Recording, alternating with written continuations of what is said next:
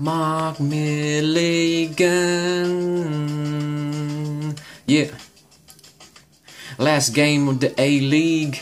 New Year. Happy New Year, Happy Christmas. I can't believe that it was so close. Can't you see that we meant to be the host of the game? Talking about Melbourne, both rich teams, and they're always welcome to really share their wealth and talent. What happened to Tim Cahill? I don't know, I keep rapping. Don't know why people thought that he fell off. He just wanted money, he wanted game time. It's not really funny. I'm talking about hang time. I'm talking about how victory deserved the victory. No pun intended, because it wasn't a mystery. Most chances. Can't believe that we were just glancing over.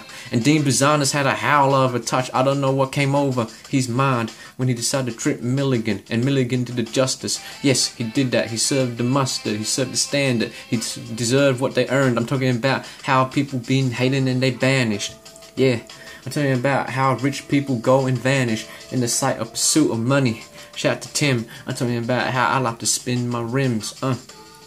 It was a great game. Deserved more than one goal. But I don't really care. I just want some change in the way that the A-League plays. I'm talking about how they should really set ablaze like La Liga. That's what I'm concentrating on. I'm talking about the Clasico. I'm talking about Barcelona versus Real Madrid. I'm watching on beIN Sports, where you get live streaming. Of course, this ain't something that I won't be promoting, but you know, it's a 2-week trial. So after I watch that game, I'm gonna be in denial. I'm not gonna watch the rest of the thing, and I'm just gonna leave away.